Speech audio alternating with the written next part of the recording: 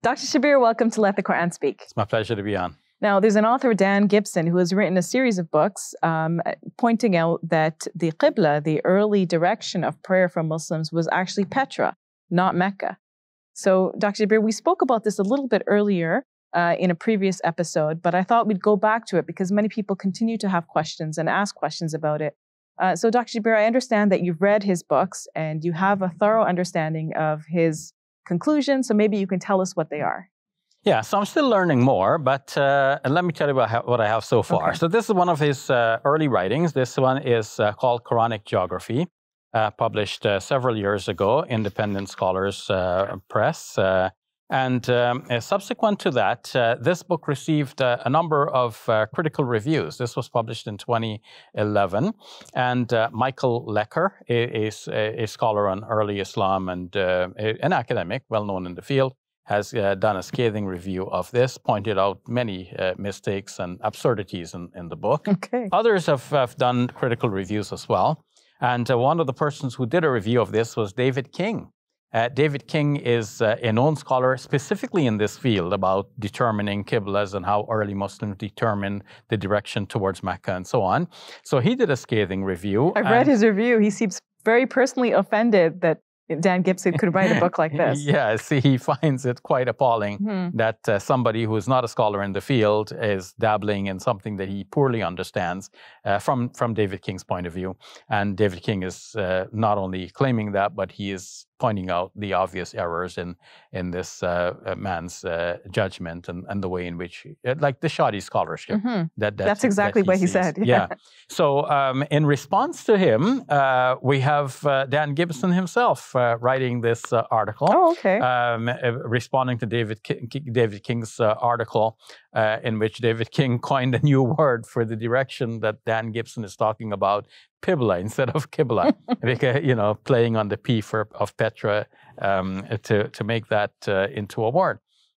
And I can see from Dan Gibson's response to David King's article that Dan Gibson unfortunately does not seem to get some of the points that David King is making. So, for example, when David King says, Dan Gibson is saying that there is this mosque in China, which was established like in the second year of the Hijrah.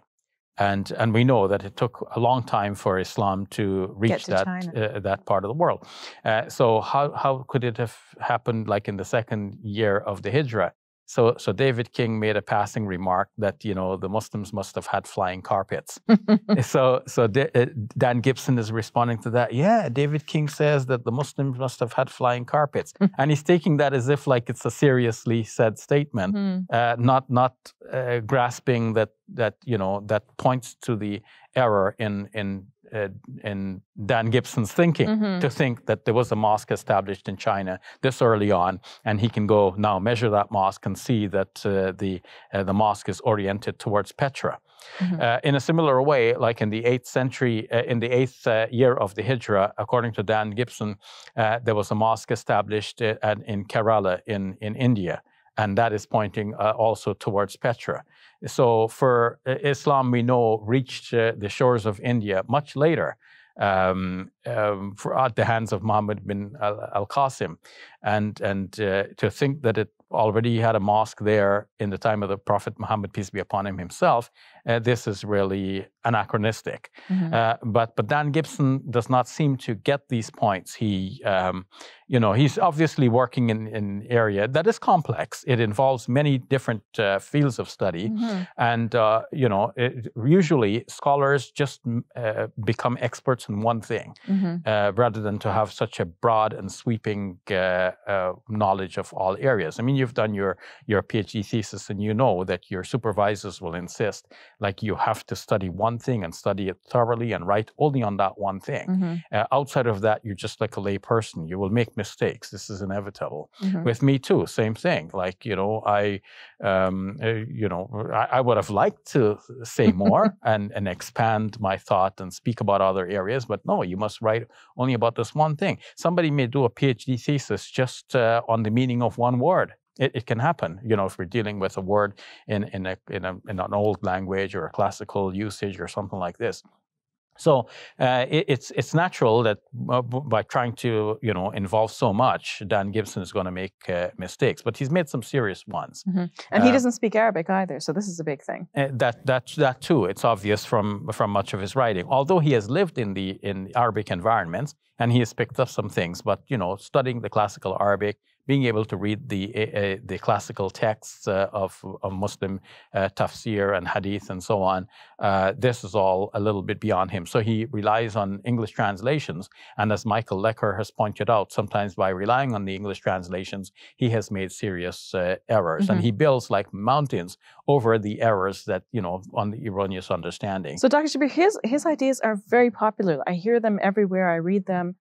People are debating them. People are agreeing with them everywhere. I think it's important for us to maybe talk a little bit about what his main argument is and what his evidence is. Yes. And if you don't mind, before I go into that, I'd just like to mention that following his rebuttal to David King, David King followed back up. So this is one of his latest writings. This is 2018. The Petra fallacy, in which he's saying the early mosques do face the sacred Kaaba in Mecca, but Dan Gibson doesn't know how. So basically, what I'm going to come back to the details of this, but I want to address the point that you mentioned that it looks like this is popularly being received, and we should distinguish between the academic world and the popular readership, or maybe viewership. So let's talk about the academic world. In the academic world, his theory does not wash, because the academic scholars know that you have to have context behind anything. Like you're making a discovery. So, wow, that sounds great. But okay, what is the context? We need to know the social, the historical context. So if you find that a mosque is pinpointed accurately towards Petra, now there has to be a story, an understanding of why it is doing that. So Dan Gibson's theory is that people were trying to face Petra with their mosques. Now, this is problematic from two perspectives. One, from the perspective of historical studies. First, the study of Islam. Like there is no concept in the minds of anyone anywhere that we can detect in any writing that people thought that they had to face Petra. There's no such concept. Probably Petra's not even really mentioned much. Petra is not even mentioned. Hadith, anything. Yes, exactly. Not mentioned in the Hadith by name. Not even mentioned, much less, And we know that from Islamic studies that there have been many disputes among Muslims. Over very minor things, and the disputes are recorded, like to the extent that if somebody says that in your prayer you're supposed to move your finger in a particular way at a certain juncture, like how to move the finger, this is also like recorded. I'm not saying that all of the views are accurate, or that even the records of these views are accurate. They could come later, like there could be a later dispute that people are trying to imagine back as an early dispute, and they're framing the narratives that way. But the fact is that there are narratives.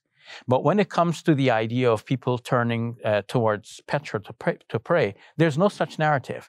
Now, Dan Gibson's idea is that the earliest Muslims were facing Petra, and they did that for many years during the lifetime of the Prophet Muhammad, peace be upon him. After the Prophet Muhammad, peace be upon him, died, the Muslims continued to face towards Petra for decades. But during the latter half of the first century of Islam, a revolt occurred among Muslims. Abdullah ibn Zubair, a relative of the Prophet Muhammad, peace be upon him, Aisha's, the mother of the believers, nephew, Abdullah ibn Zubair, moved, according to Dan Gibson. Let me start with what is known to be the standard narrative among Muslims. So Abdullah bin Zubair took control of the Kaaba, which was in Mecca, and that was his station. And in the meantime, there were Muslims in Syria, and Muawiyah was the governor of Syria, and he proclaimed himself as a caliph, and after him his son Yazid, and so on. So the dynasty in Syria were now opposed to Abdullah bin Zubair, who was in Mecca, and a war broke out. They used their machinery at the time, their war machinery, to demolish the Kaaba. Perhaps not by intention, but a fire broke out. The Kaaba was demolished. So the Kaaba, according to the standard Muslim narrative, was in Mecca. And Dan Gibson's idea now is, no, the Kaaba was in Petra. And when the Syrians attacked it, they destroyed it. They destroyed that which was in Petra. But Abdullah bin Zubair took the black stone from Petra and he moved it to Mecca and then rebuilt the Kaaba in Mecca.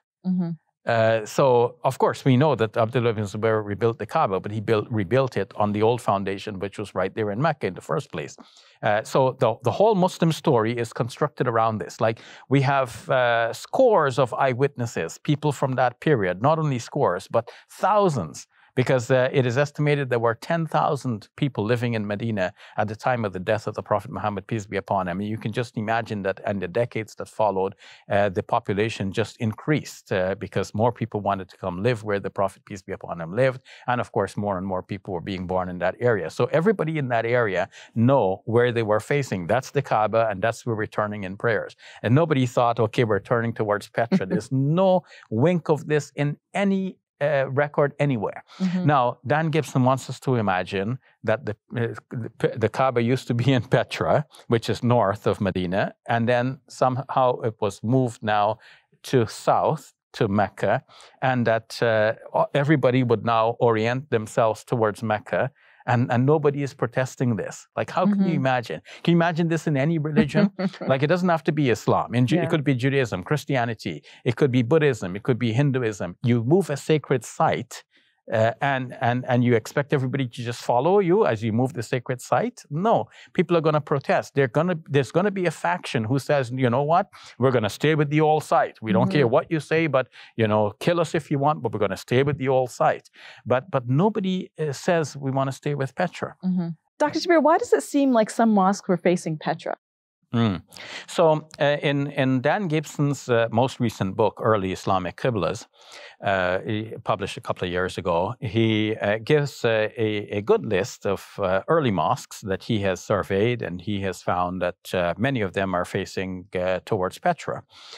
So David King, responding to this as an expert in the field, says, okay, let's take your data as given and assume that you've worked it out correctly, even though, this is questionable in its own right. But let's assume that is correct. Now, that does not mean that the earliest Muslims had this technology and this knowledge of how to make your mosque face Petra, even if they wanted to. So let's say some early Muslim thought, okay, let's make our mosque face Petra. So how would they work it out? Because the mathematical formulas to get this right took many centuries for Muslim scholars to develop. Dan Gibson is saying, oh, but the early Muslims knew mathematics. But, we know that this kind of study flourished in Muslim societies from about the 8th century onwards in the Abbasid Caliphate. It wasn't the earliest position of Muslims. So the earliest Muslims just used folk astronomy. They used some very basic methods. They wanted to know, for example, how to face the Kaaba. Well, when you're right in front of the Kaaba, you can look at it directly and you're standing right in front of it. But when you go away from it, you don't see it. How are you going to know where the Kaaba is? So Muslims used folk astronomy. They thought of the cardinal directions, like east, west, north, south. So if they were from the north of the Kaaba, if they were in the northern regions, they know that basically the Kaaba is south. So how would they find south? They would look for a southern star, and that would be their basic direction. If they were south of the Kaaba, they knew that the Kaaba is north. So let's say they're near Yemen, for example. So what would they use? They would use the pole star in the north. They knew that it's in the north and the pole star will guide them. They're facing north. Now, Dan Gibson can say, look, in Yemen, they were facing towards Petra. But as David King points out, well, if you're in the south, and you're facing north, then you would face both Mecca and Petra, with certain degrees of variance, because they're lined up. Petra is to the north of Mecca. So when you try to face Mecca, one can draw a line and say you're trying to face Petra as well. But that's just imaginary, because there is no reason to think that anyone was trying to face Petra. Similarly, if you're in the north and you're looking down south, if you're north of Petra and you're looking down south, then one can say you're looking towards Petra, or one can say you're looking towards Mecca.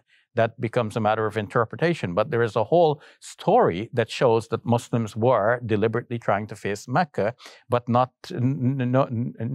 indication that anyone was deliberately trying to face Petra. They were using the scientific and astronomical tools that they had at the time. Exactly. Try sincerely to find the Qiblah. That's right. Because their intention was to face towards Mecca, but towards the Kaaba. Muslim scholars realized that it would be impractical to demand of Muslims everywhere that they must face towards the Kaaba in Mecca with pinpoint accuracy, because such accuracy was beyond people. And the Quran says, that God is not going to burden you with more than you're capable of doing.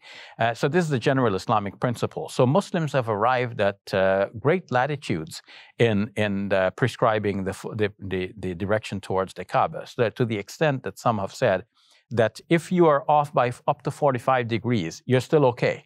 You're just facing that general direction. You don't have to hit it with pinpoint accuracy. Up to 45 degrees either way, you're okay, which means that's pretty large. A 90-degree spread. Anywhere from within the 90-degree spread, so long as the Kaaba is in that general direction, you're fine. So that when Muslims go and they find a building, they want to convert that into a mosque, they can just use it as it is, so long as it points in that general direction. It doesn't have to be with pinpoint accuracy. You don't have to turn the whole building and go through all of the construction costs and all of that to make it align towards the Kaaba. So there's this flexibility in the religion. In fact, the greatest flexibility that is known about this is reported of the Prophet Muhammad, peace be upon him, himself, because he was in the north, in Medina, facing towards Mecca in the south. And he told his companions, according to a hadith, that your Qiblah, your direction of prayer, is anywhere between east and west, which means that he's giving them a 180-degree spread. Anywhere between, you're just looking in that general direction, your prayer is okay. So when Muslims naturally traveled out of that area and they went east and west and so on, and they wanted to think, okay, well, where's the Kaaba exactly? They realized they didn't have to find it with pinpoint accuracy. If they were to the west, they looked east. And to find east, how would they find it without having a compass at that time? They knew that the sun rose from the east. And if they were farther down south, they knew that from their perspective, to align with the Kaaba, they should probably look at the summer sunrise. And if they were somewhat north, they would look to the winter sunrise, which would be towards the south, so that they would follow that alignment. The same thing by reverse would happen if they happen to be in the east. They would look to the west, to the sunset, and they would pick either the winter sunset or the summer sunset, depending on where they are in their latitude. In every case, their intention is to face towards the Kaaba in Mecca, but they knew that they didn't have to follow it and face it with pinpoint accuracy. Just that general direction is fine. Now, coincidentally, because of Petra's central location in terms of latitude, when people in the east were trying to look west, the line of trajectory could easily pass through Petra. And so too with people in the West, when they're looking east, their line of trajectory could easily pass through Petra. So that would explain why many of the mosques are oriented apparently towards Petra, not by any deliberate plan of the architects, but because they were trying to face east or west by following the winter sunrise or summer sunrise or sunset from the two seasons. To think then, as Dan Gibson is thinking, that their mosque must have deliberately face towards that would mean that they would have to have those mathematical formulas, and they would have to have the astronomical knowledge, and they didn't have that at that time. Now, Dan Gibson is saying, but they had the astrolabe. But as David King is pointing out, the early astrolabes were not good for pinpointing the direction of the Kaaba. So this is all imaginary on the part of conjecture. It's all conjectural, and it's based a lot on silence, arguments from silence. Okay, this thing is not mentioned, so it must have been Petra. So, for example, like he goes through Tabari's account of the history, and he comes to year 70, and he says, okay, year 70, it's blank. So what must have happened in year 70? Now he has the full scope to fill it in with all kinds of imaginary, events that must have happened in the year 70. And it's on such arguments from silence that he builds a lot of his theorizing. Lots more we could talk about, Dr. Shabir, but we have to end it there. Thank you for your time. You're welcome. If you enjoyed this video, click like and subscribe. And please donate to support our work at QuranSpeaks.com.